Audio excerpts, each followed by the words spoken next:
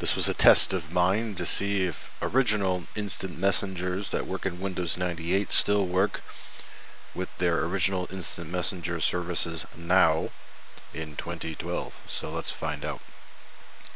The three that I'm going to use are Yahoo Messenger 8, yeah, I think it's 8, Msn Messenger 7, and AOL Instant Messenger. I don't remember what version, but we'll start with that one first. So AIM, Yahoo, and MSN.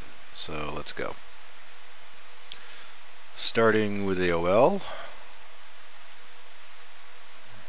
Version, okay, here it is, 5.9.3857. All of these, by the way, are available if you just search for them for your Windows 98 system, if you happen to have one, whether virtually or physically. You can get them from oldversion.com or oldapps.com. They are there if you want to get these.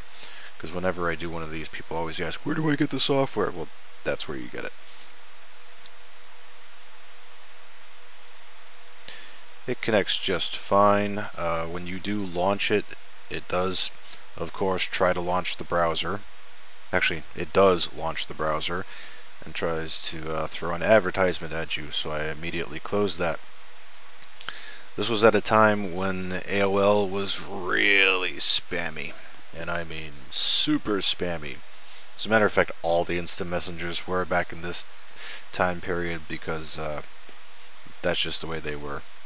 You can see a big ad, which doesn't work anymore in this, and you can shade this or put this down, whatever it is.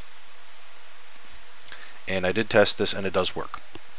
Okay, so if you want to communicate on AOL Instant Messenger 5.9, even now, you totally can. Alright, do not show again. And next one up, we will do Yahoo Messenger. I gotta check the version of this one. 8.1.0.421. Okay, so it's 8.1. And sign in. And it is successful. And when I did a test of this one, you still can send and receive messages to other Yahoo contacts, which is cool, and it does work. As for adding to MSN Contacts, on the other hand, that does not work, because if I go to add a buddy here, there is the option to add in a Windows Live account.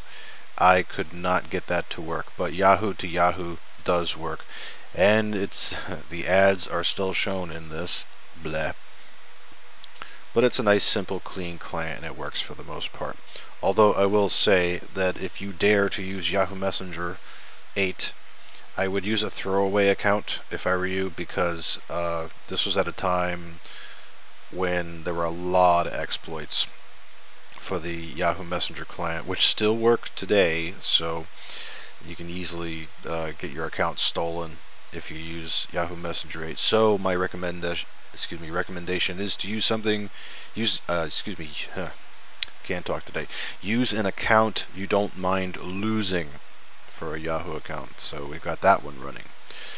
And last but not least, Msn Messenger 7. Back when it was still called MSN, yeah, and back when it looked really weird. This is so different compared to how it looks now. It takes forever for it to sign in, and then once it is signed in, should show a contact there. Okay, there's the contact. It's just a pig, and it brings up the stupid window I don't want to see. You can also configure it. Let me see if I can actually get that to work. Tools.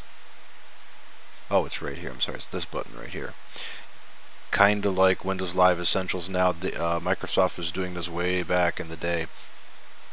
But let me bring back my context menus. Okay. This one I am able to connect to the service, and I was able to add friends into this, but I couldn't chat with them, and they couldn't chat with me. So as I did my little test contact there, it just didn't work. Now you might be fooled for the moment by thinking MSN had MySpace. No. They just called it that for their own blog service, which was called MSN Spaces back then. It is not the MySpace.com website service. Very easy to mistake it as such. You can tell just by the icon. I mean, MySpace.com never used that icon. This was before MySpace, because I don't know if it shows the date here. Okay, MySpace did exist at the time.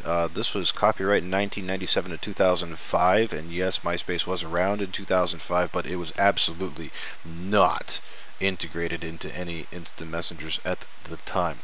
But yes, there was such a thing as your space or MySpace inside the MSN Messenger. But anyway, I would not use this anyway, because version 7 of this, as I said, you can't chat with anybody and nobody can chat with you. I don't even know if you could chat if both of you were using MSN Messenger 7. So anyway, to recap, AOL Instant Messenger does work, and yes, all that flashing you're seeing, that's just buggy. Yahoo Messenger works. Okay, so this one works, this one does not. Now, I did another video on this where I'd say just use Miranda instead, the free multi-protocol client, and that will work for you.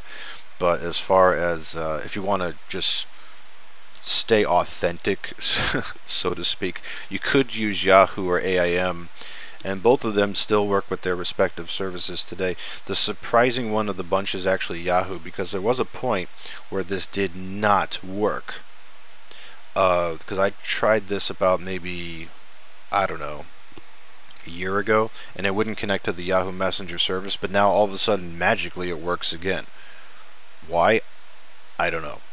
I have no idea. Oh, and by the way, I should say this about Yahoo as well. Your name up here, that cannot be configured from within the Messenger client. That actually has to be done at account.yahoo.com, and you have to log in and you have to modify what your name shows that way. It's weird. As for which one of these three is the best to use, that would definitely be AIM. Absolutely. It's simple, it's fast. Fortunately, the ad does not work in it. You do have to deal with that crap when it first launches, that it launches a browser window, but that can be closed easily, so it's not a big deal really. It is also the lightest of the bunch. It is a little buggy, this is true, but the point is that it is the most stable of the three and the least resource intensive. So that is that. You've got your MSN, you've got your Yahoo Instant Messenger, sometimes known as YIM, and your AOL Instant Messenger, AIM. So if you're rocking the retro PC and you want to know which ones work, well, you got two. And again, just in closing, this is AIM 5.9 and this is Yahoo Messenger 8.1.